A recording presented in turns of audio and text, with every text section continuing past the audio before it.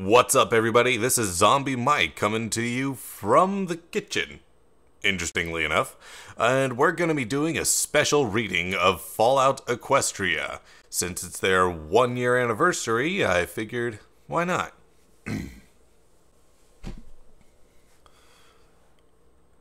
Introduction.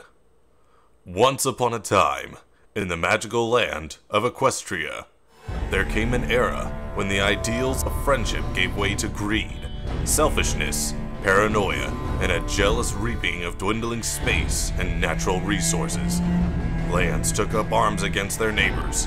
The end of the world occurred much as we had predicted. The world was plunged into an abyss of balefire and dark magic. The details are trivial and pointless.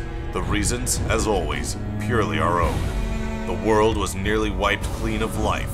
A great cleansing, a magical spark, struck by pony hooves, quickly raged out of control. Mega spells rained from the skies. Entire lands were swallowed in flames and fell beneath the boiling oceans. Pony kind was almost extinguished, their spirits becoming part of the ambient radiation that blanketed the lands. A quiet darkness fell across the world. But it was not, as some had predicted, the end of the world. Instead, the apocalypse was simply the prologue for another bloody chapter in pony history. In the early days, thousands were spared the horrors of the Holocaust by taking refuge in enormous underground shelters known as stables. But when they emerged, they had only the hell of the wastes to greet them. All except for those in Stable 2. For on that fateful day, when spellfire rained from the sky, the giant steel door of Stable 2 swung closed and never reopened. Alright, that was your Fallout Equestria introduction. Let's go ahead and go straight to the prologue so we can get started on the actual chapters.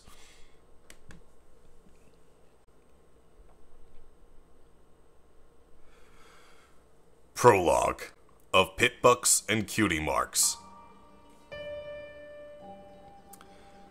If I'm going to tell you about the adventure of my life, explain how I got to this place with these people, and why I did what I'm going to do next, I should probably start by explaining a little bit about pitbucks. What is a pitbuck? A pitbuck is a device, worn on a foreleg just above the hoof, issued to every pony in a stable when they become old enough to start work. A blending of unicorn pony magic and science, your pitbuck will keep a constant measure of your health and even help administer healing poultices and other medicine, track and organize everything in your saddle packs, assist in repairs, and keep all manner of notes and maps available at hoof tap. Plus, it allows you to listen to the stable broadcast whenever you like, as it can tune into and decrypt just about any radio frequency. And that's not all. A pony's pitbuck generates EFS, that's Eyes Forward Sparkle, that will indicate direction and help gauge whether the ponies or creatures around you are hostile. And, perhaps most impressively, a pitbuck can magically aid you in a fight for brief periods of time through the use of SATS, that's Stable Tech Arcade Targeting Spell. Oh, a feature not to be forgotten, it can keep track of the location of tagged objects or people, including the wares of other pitbucks. So if a pony somehow got lost, don't ask me how you get lost in a stable, but it does happen on occasion, then any pony who knew the lost pony's tag could find them instantly. It can even be made to glow like a lamp. So yes, pitbucks really are a testament to unicorn pony arcane science. And yes, having a pitbuck is a big advantage. So with how wonderful and miraculous all that just sounded, it's hard to impress upon ponies who never lived in a stable just how ordinary, how pedestrian a pitbuck was in the eyes of the ponies living in Stable 2. And why I was disappointed to have one as my cutie mark. Every pony in Stable 2 had a pitbuck. All that stuff I mentioned, most ponies don't even use half of that. They just used it to tune into the stable broadcast, listen to the sweet, sweet voice of Velvet Remedy in the evenings, or the latest school singing competitions during the day. The stable had 2 soccer leagues, one which allowed SATS and one which prohibited it. Otherwise, most ponies paid their pitbucks almost no attention at all. The Overmare issues each pony their own pitbuck on the day of their cutie mark party.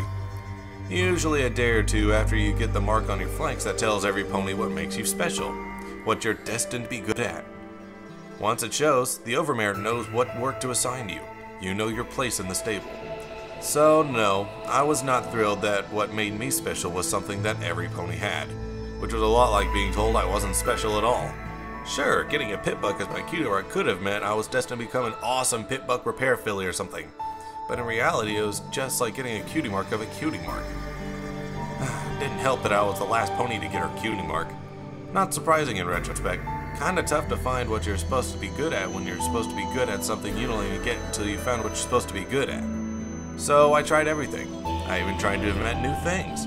As a unicorn pony myself, my innate magics allow me a level of fine manipulation that earth ponies don't enjoy.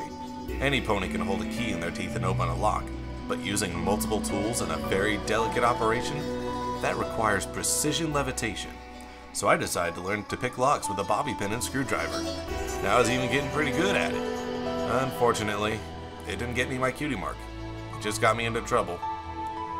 I even, to my humiliation, went through the CAT, that's the cutie mark aptitude test, in the hopes it would guide me to what made me special. But no, my CAT was utterly average, with only marginally higher scores in a couple of areas, indicating that I might be suited either as a pit buck technician or a loyalty inspector.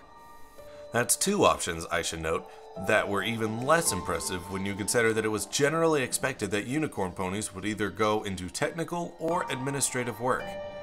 That is, except the unicorn ponies who are natural artists, like Velvet Remedy. As I've said before, our inherent magic allows us sort of fine manipulation that technical work demands. Likewise, the Overmare and her government were always unicorn ponies. It is the Overmare's unicorn magic, after all, that creates the false sunlight used to grow our underground apple orchard.